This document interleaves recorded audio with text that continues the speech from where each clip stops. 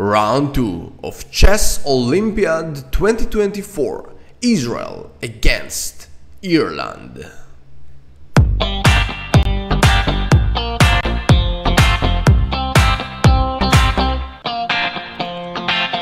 Hello everyone and welcome back. My name is Nitzan Steinberg, I'm Grandmaster from Israel, and today we will watch together the match between Ireland and Israel in the second round of the Olympiad. So what can I tell you guys? We will start with our man of the day, Grandmaster Elias Mirin, with white pieces against International Master David Vitez-Simons. Yes, I hope I pronounce it good. So let's see it. e4, e6, d4, d5, and now knight to c3. Elias Mirin, very good player, of course, you know, one of the best in Israel. A really talented guy. Now he's 56 years old and he's strong as always. So let's see him playing. The French opening, of course, with knight c3. D takes e4 was played by black, and also, of course, knight f6. There are move bishop b4, of course. I don't know, yeah, that's it. Bishop e7, h6, something around this, but of course d takes e4 also one move. Knight f6 and bishop b4 is the most common you know, options for black. Knight takes e4, knight d7, knight f3, just developing a knight, knight f6, and knight takes f6, knight takes, and bishop to e3. So this move is, you know, maybe give us a hint about maybe queen d2 and long castle, but let's see. So just developing a bishop, right? And in the next future also would like to develop this bishop from f1. Knight d5, attacking this bishop on e3, bishop to d2. Quiet move, everything is fine. White don't want to be hurry, and that's it. So now c5 was played, very strong move by black. Knight to e5. This was the point from Elias Mirin to play here after c5. The point, of course, after c takes d4, bishop b5 check, king e7, and queen h5. And as you can see, these three pieces are doing just amazing job. Also, this bishop from d2 will connect with bishop g5 or bishop b4 in some ways if this knight on d5 will not be here. But this position is very, very you know, like scary for black. I don't know, f6, queen f7 check, king d6, knight c4, king c5, a4. You cannot play with this king on c5. So after knight e5, he played the move a6. I think overall it's very logical because bishop b5 was the threat. So now c3 was played and bishop d6. I thought during the game maybe c takes d4, but hey, queen a4 check. This was the point behind the c3 move by Elias Mirin. And now b5, just bishop takes b5. Don't forget that after a takes b5, queen takes a8 and exchange up for white. So here after bishop d7, I think just queen takes d4 and that's it. White has a really good position. Bishop d3, maybe rook d1, maybe long castle, short castle. Yeah, it looks fine because knight takes d7, we will have two bishops, and yeah, open position, it's great. So after c3 was played the move bishop to d6, queen a4 check, bishop d7, just knight takes or queen takes. Oh, maybe it's complicated. Yeah, after knight takes d7, maybe b5, the best move here, right? So yeah, bishop takes b5, a takes b5, queen takes queen d7, and black is winning. So yeah, it was very important by Elias Mirin to take with the queen. Amazing move, I think. It's a brilliant one because he's understanding that not playing like, you know, with the hand. Think 1 second, how much time he thought? Yeah, immediately. He played queen takes d7 immediately. Brilliant idea by Elias Mirin. Every move is thinking what your opponent's thinking, right? What he plans to play. Queen d7, just amazing. Congratulations, Ilya, for this. Queen takes, knight takes, king takes, and now d takes c5, bishop takes, and g3. I really like how Elias Mirin is playing. You know, he's going for the end game. You know, this is the Olympiad and you must, you know, feel like the pressure. You must win. But hey, he's going for the end game. He has two bishops. Slowly improve your pieces. You don't need to rush to win a game. You know, this is the most important thing that we really must learn from Elias Mirin. Chess game is a long game. You don't need to hurry with checkmate or winning. Two bishops in this endgame is really good you know, options to win these chances, of course. So rook a d8, bishop g2, developing a bishop, king c8, king e2. As you can see, he don't need to do like castle, right? Just putting the king on e2 is very safe here. Connecting between the rooks, brilliant one. Knight f6, and now rook hd1, of course, because the bishop f2 was the threat. So rook hd1, because now the bishop is safe. And rook d7 was played, and b4, just incredible move by Ilya Smirin. Is feeling that this bishop now is under attack. The next move will be c4, c5, c6, and yeah, he just want to open all the diagonals, all the position for his two strong bishops. Bishop b6 and c4, amazing. Bishop d4, just rook ac1, bringing another piece into the game. b6 and now c5, going for it. B takes, bishop f4, amazing move. Also b takes c5 was really good, but bishop f4 is just unbelievable. Look at this diagonal, this rook, all of Ilya Smirin pieces are doing just unbelievable. C takes b4, of course, illegal because of this pin. So yeah, the next move will be b takes c5, and that's it. There he's doing just amazing job. Knight h5, and now rook takes d4, a brilliant move, a sacrifice of a rook, but hey, rook takes d4, rook c5 check, and taking, no, bishop c6, yeah, also rook h5 immediately also looks good, but rook takes b4. So he played the move bishop c6 check, and now he took it, and rook takes b4, we have rook a5, and yeah, it's just a game over very soon. We have two bishops for this rook, and that's it, right? Also one pawn for black, but it's not enough. The pawn on a6 will be fall very soon. Rook b2, king f1, rook b6, bishop f3, very slowly, as you can see. Take the pawn, of course, after rook d6, just bishop c5, and the game lost for black. So rook b2, take the pawn, and let's push the pawn until the end, right? Bishop d4, rook a7, a6, bishop e3. You know, it's only matter of technique here. a7, and that's it. Rook f8 with queen, promoting a queen on a8. Just amazing game by Ilya Smirin, grandmaster from Israel. You know, you just can learn how to play very quiet. Every move counts, you know, every move, develop it, improve it. Just amazing. Let's go for the next game that we won this round. So we have until now 1-0 for Israel against Ireland. Let's see Maxim Brochner with the black pieces. Let's, you know, see it very, you know, fast, because really the best game in this round was Ilya Smirin, and I really want you to think about how he managed to win such a game. Very important one. So c5, knight f3, d6, d4 takes, knight f6, knight c3, a6. This is the knight of variation, and now we can see rook to g1. Very interesting move by Conor Murphy, international master from Ireland. You know, it's interesting nowadays. There are a lot of games like this. Let's see what Max played it. e5, knight b3, and h5. The point here is just avoiding g4. So bishop g5, bishop e6, queen d3, knight bd7 looks correct. Bishop e7, g3, probably f4 the best, because you must, you know, attack fast. And now f5, this is the threat. After e takes f4, probably something around bishop takes and knight d4. Yeah, f4, it's more in the spirit of the position. You must play fast, right? So g3 was a quiet move, and now rook c8, f4, and queen c7. And after f5, we have the move bishop c4, queen takes, bishop takes, rook takes. It looks fine, I think, for black. The next move will be b5, castle, rook fc8. Yeah, looks fine.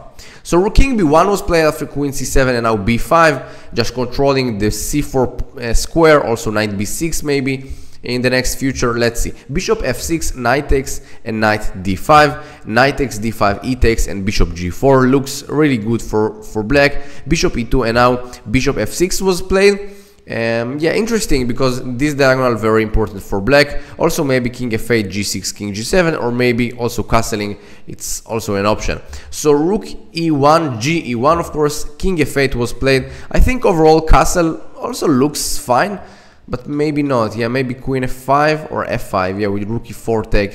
Yeah, not so easy, not so easy. King f8 maybe better, because now after bishop g4 h takes, this rook is coming into the game on h2. So yeah, the rook is very active here. So after king f8, f takes e5, bishop takes, rook d2, and now bishop d7. I really like this move. He's understanding that he has two bishops and he wants to control them, right? To have them and to attack with these two bishops, because only one bishop is not so strong as they are both of them together, right? So now a5, a4 at the threats, and also the b5 square are just defended by the bishop on d7. So yeah, good move, bishop d7. I like it. Knight d4, rook e8. I think maybe g6 here. Just play the move king g7, rook h e8, and the position seems very bad for white. Rook e8 was played, bishop f3. Now they really came with 10 minutes per each, something around this.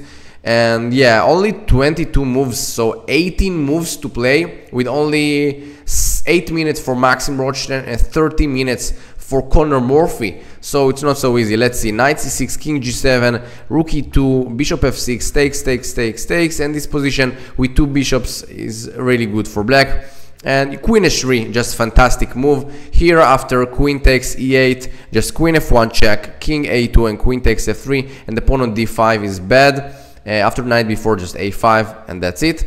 So yeah, queen h3 was amazing move. Also attacking the pawn on h2, also maybe threatening queen f1 with queen c4. So great move by Max. Queen e2, bishop d7, controlling the center, everything is under control. Queen f5, knight b8, bishop c8, knight c6, and a4. You know, attacking also in the king side now. Queen f4, the pawn on h2 is a weak pawn. h3, queen g3, bishop g2, bishop g5. You know, developing every piece into the game. It's just amazing. c3, bishop e3. As you can see, they are playing with 1 minute in the clock. So just great performance by Maxim Rothstein in this game. Bishop f1, queen f4 is coming back. Bishop d7. Just, you know, playing some moves. And now queen g5, knight b4, queen f4, yeah, doing something there to have the time, of course, after 40 moves. And now just controlling with f5. f5 was a mistake. Here I think just queen e3 was much clever then, because queen takes, bishop takes, and the next move will be f5, bishop takes, and king f6, g5, g3, you know, g4, and just promoting one of the queens, the pawns, of course. So f5 was a mistake, and now g takes f5 was a really big mistake. Queen e8 here was interesting solution for white, because now the king on g7 is really weak, and maybe there is some checks here, right? Queen takes g2, for example. Queen takes c8 is a bad move because of queen d5 with the knight on d3, but here just amazing move for white, and it's really difficult to look for it. Knight f4, amazing sacrifice. Also attacking the queen on g2, and also queen takes g6. This is the threat. So bishop takes f4, the only move. And now repetition, 3-time repetition, just checking with, you know, like with confidence, because that's it, right? Here I'm taking this pawn, I think. Yeah, that's it. Yeah, just that's it, right? Draw. So yeah, knight f4 is very beautiful solution, and because of this, f5 was not the best, but he took bishop takes, and this position just lost. And yeah, Max just did it and gave Israel a very important win against Conor Murphy from Ireland. Let's see the, you know, board number two. We have Ido Gorstein, Grandmaster Ido Gorstein, against International Master Tarun Kanyamarala. Yes.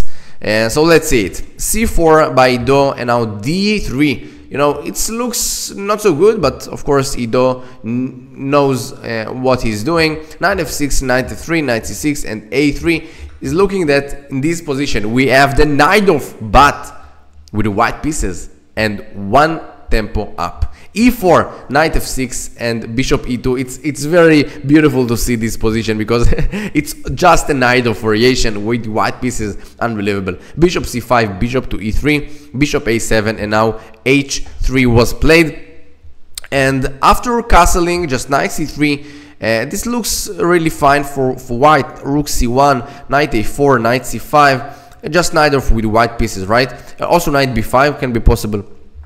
So bishop e6, rook c1, and take on a7, rook takes, and queen d2. I thought in this position maybe to play the move knight to b5, and after bishop takes e3, f takes e3, and it looks really fine. Queen e1, queen g3, rook c5. The pawn on c7 is weak, the pawn on e5 is weak, and the center is really strong with the white pieces. So knight b5 maybe was better.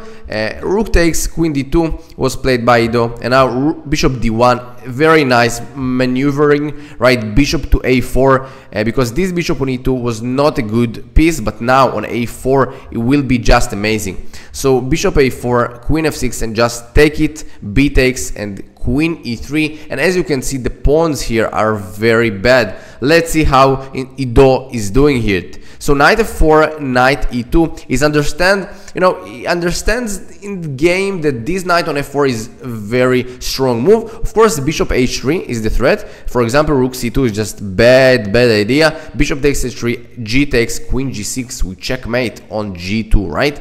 So yeah, it's just terrible position to play.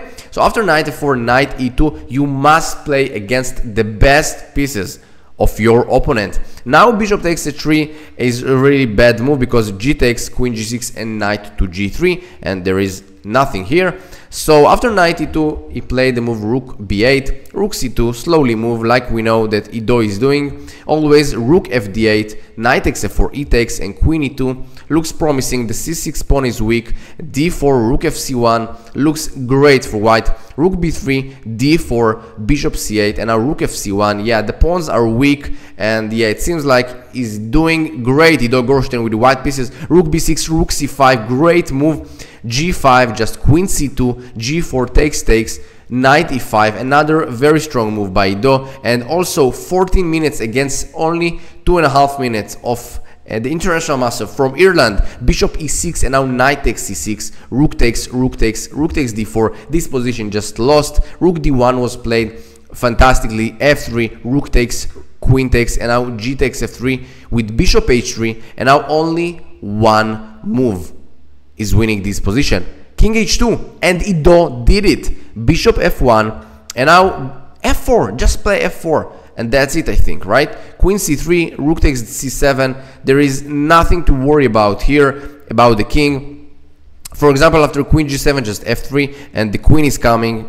The game is over, I think. But rook c7 was played, queen e5 check, and now the only move to win this position is f4.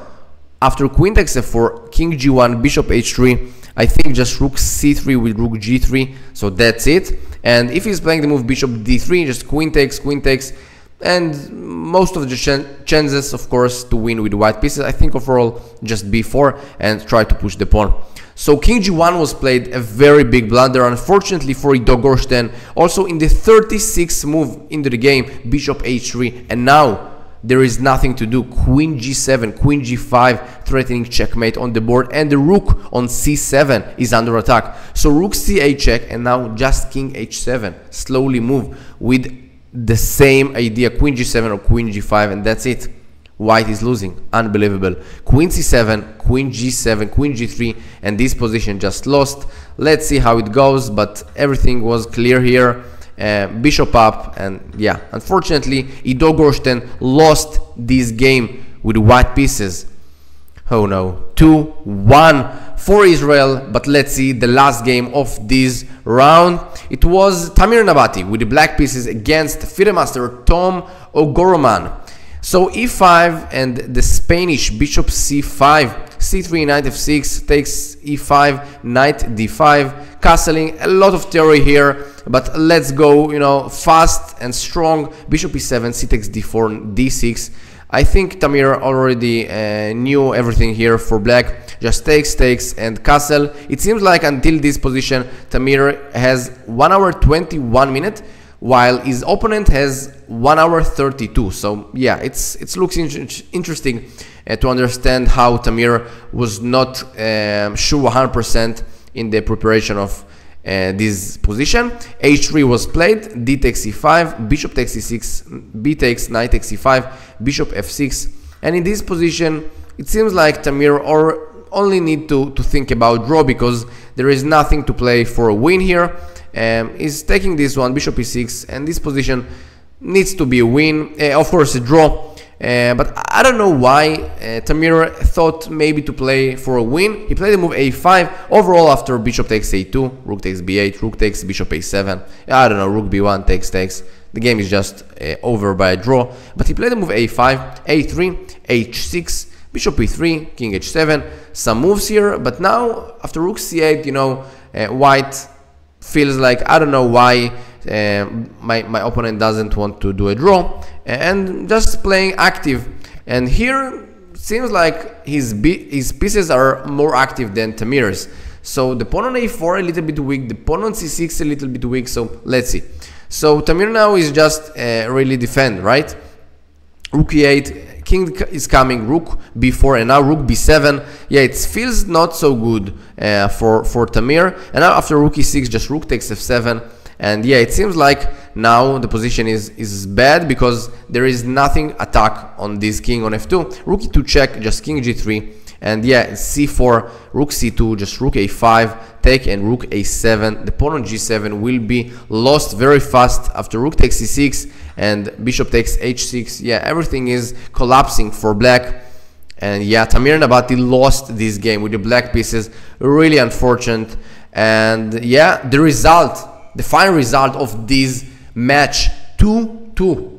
I really hope for Israel national team to come back for the next game against Mongolia. We will see it in the next video. If you like this stream and video, just smash that like button, subscribe my channel for more chess content.